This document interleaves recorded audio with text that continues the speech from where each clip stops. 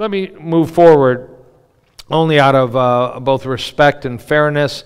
But what if Dr. Ornish was the only one who had ever documented that coronary artery disease, #1 killer in America, #1 threat to people in this room right now? I'll get to that in a minute, that people listening, people in the room might assume they don't have heart disease. I would not assume that, and not to be Debbie Downer. Talk to you in a minute about how you know. But if it was only Dr. Ornish that showed this, there might be some skepticism. It's California. Everything in California is odd. It's not translatable to Dakota and Ohio and other places. So in a very interesting story, I'll just tell this because it is interesting. Dr. Esselstyn, he's now 83 years old. He's a professor of surgery at the Cleveland Clinic. He's married to a wonderful woman named Caldwell Esselstyns. Her grandfather started the Cleveland Clinic, so Dr. Esselstyn was legacy there. He was a surgeon of breast and thyroid disease. And he for 1 year, they were redoing, this is in the early 80s, they were redoing the surgical locker room at the Cleveland Clinic. And he got thrown together with another surgeon. He had to put his gym shoes next to another surgeon's gym shoes. And that was Dr. Rene Favalero, because Dr. Esselstyn was an E, Dr. Favalero was F-A, and they just did it alphabetically. Well, Dr. Favalero was the first surgeon in the world to perform bypass surgery on the heart. And they would chat and they would talk and come at the end of the day and compare notes. And they both realized that they really hadn't done anything to prevent disease. Well, Dr. Favalero kept doing a great job of operating and moved back to Argentina, kept operating. But Dr. Esselstyn, God bless him, started finding this data about Morrison and Kempner and Pritikin, and he was just fascinated. He's a very bright man. And he designed a study at the Cleveland Clinic in the mid-'80s, unaware of Dr. Ornish, where he would just go to the cardiologist. If you've got the worst patients, you can't bypass them, you can't stent them, let my wife and I cook for them. Let us meet with them. Let us try and teach them. We'll do it with our own money and our own time. We're just passionate about it. But he started to collect data. He didn't have the Enron Corporation or whatever to fund fancy aspects of the study, but it was real. So again, he paid close attention to this kind of data. And he concluded, after studying natural populations that are reported to have very little or no heart disease, including Japan and others, that they would emphasize whole food, plant-based diets. And Dr. Esselstyn is probably the biggest proponent on the scene of avoiding all animal products, including all added oils. Very low-fat diet. The standard American diet is somewhere in the range of 40% calories from fat. Some people eat more than that. Some people advocate more than that. This is more characteristic of what may be called an Okinawan diet, which in the 40s was the center of probably the longest lived, healthiest people in the world. It's all changed now, thanks to KFC and Arby's and McDonald's and such. But anyways, a diet that more mimicked natural populations that had essentially no heart disease. There wasn't meditation, there wasn't anything else. It was mainly a dietary program. A lot of social support. They would actually go over Dr. Esselstyn's house and they would do little cooking sessions. So before patients engaged in this program, they had had 49 events, meaning they had gone to the emergency room or had a heart attack or had a stent or had a bypass. And then in those that were willing to follow his program with his wife Ann, they actually very quickly stopped having those events. In fact, had none of them. Small study, there wasn't a control group. There was just this historical fact that they were sick people. I've met some of them. They were people that couldn't walk to the mailbox because of blocked arteries in their legs and leg pain. They were having terrible heart trouble and sexual dysfunction, and they are about as honest as people are about what kind of improvement they had.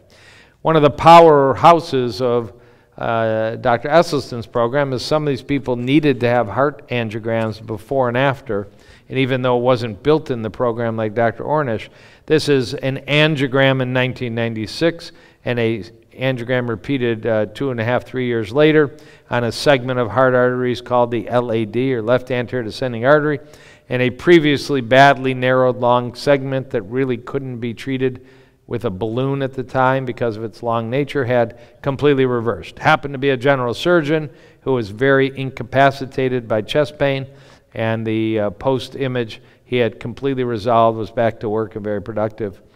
A little less obvious maybe to the untrained eye, but 1987 on a bend in an artery on your right, on your left, with an arrow was a narrowed artery called the right coronary artery. And 5 years later, at least from my trained eye, that looks on your right to be essentially normal. We never see this in cardiology. I mean, these pictures have been shown now thousands of times because they're so unusual, so dramatic. And it's not coincidence. When you repeat somebody's catheterization, it's either the same or it's worse. It's never better like this unless you do something rather radical, like recognize the power of food. So again, all that data leads to the idea that this is really not a one-way street. This is a two-way street, thank goodness, that we can go from fatty streaks on to clinically serious lesions, but we can go from clinically serious lesions back up the pathway, at least to a point where, I mean, there's one documented case of complete reversal of disease. I'll tell you about that in a second. Otherwise, we don't really anticipate, we don't have Drano, we aren't completely resolving decades of atherosclerosis in 5 years or 1 year. But even small changes in narrowings lead to a major improvement in blood flow. People feel better. And I mentioned now a few times this magical wallpaper lining of the artery called your endothelium.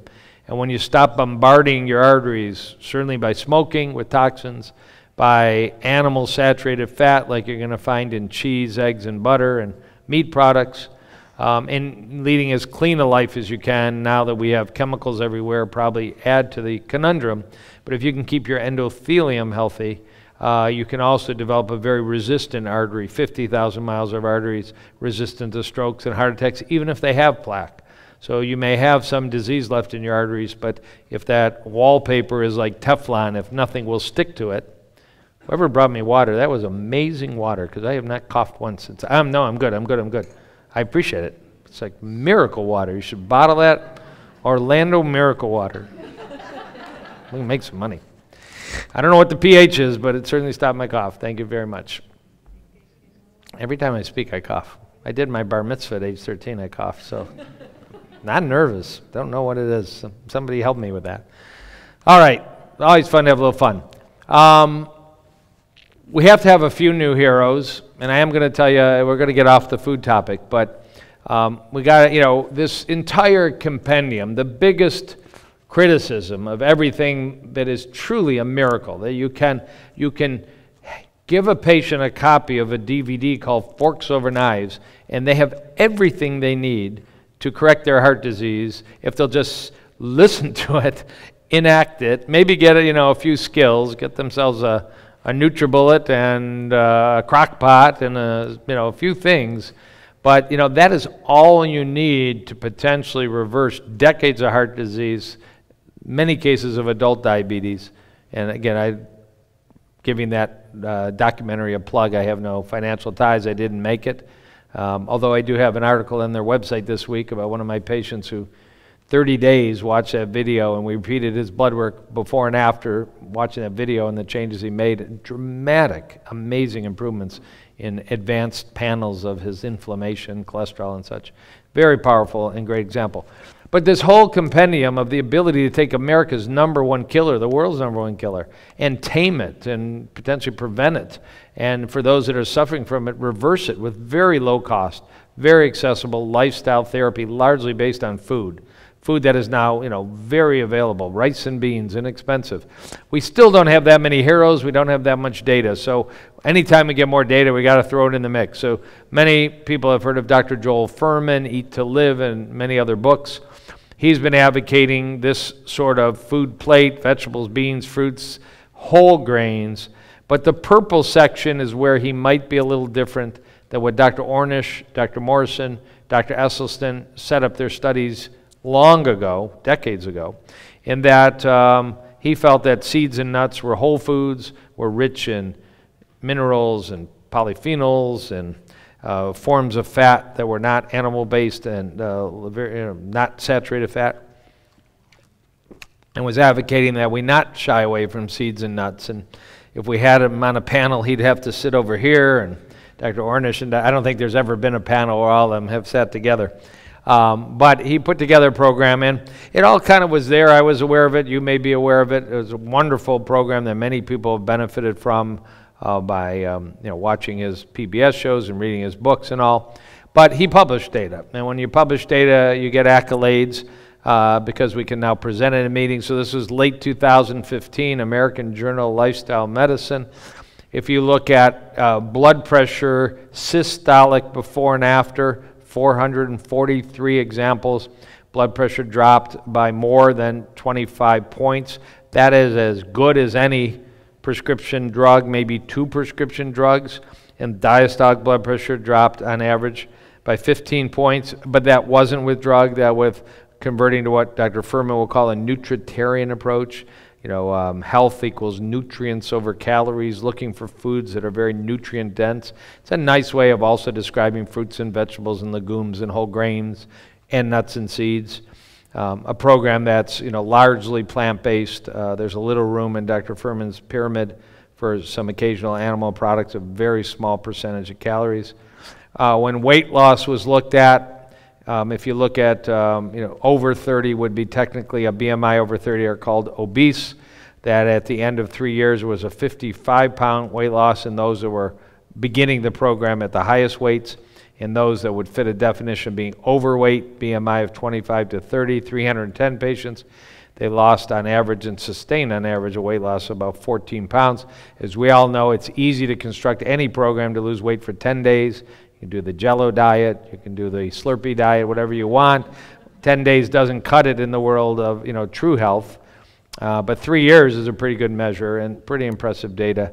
And then again, LDL and cholesterol, triglycerides, before and after, no medication falling from 171 to 128, and triglycerides falling from 205 to 126 and such.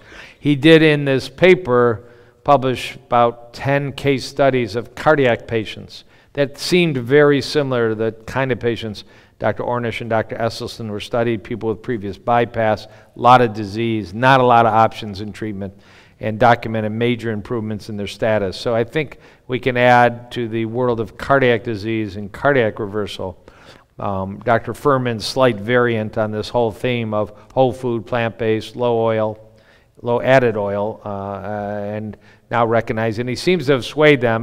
This is really minutia for anybody who follows it, but Dr. Ornish has added a small amount of nuts to his program as of this year, and it's even rumored Dr. Esselstyn has too. So the whole world's coming together in joy over all this.